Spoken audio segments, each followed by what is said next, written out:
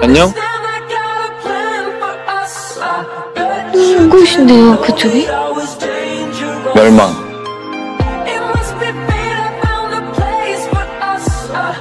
원하는 게 뭐야? 이야?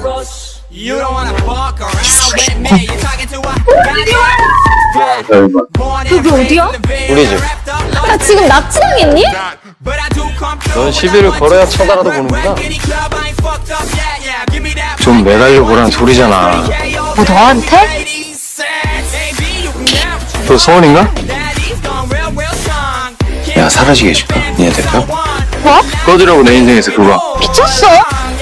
뺨 한 대 더 맞고 싶어서 왔어? 미안하다는 말을 평소에 그런 식으로 해? 안 미안해. 나가. 그럼 누구한테 한 건데? 내가 멸망인데. 같이 살자. 우리.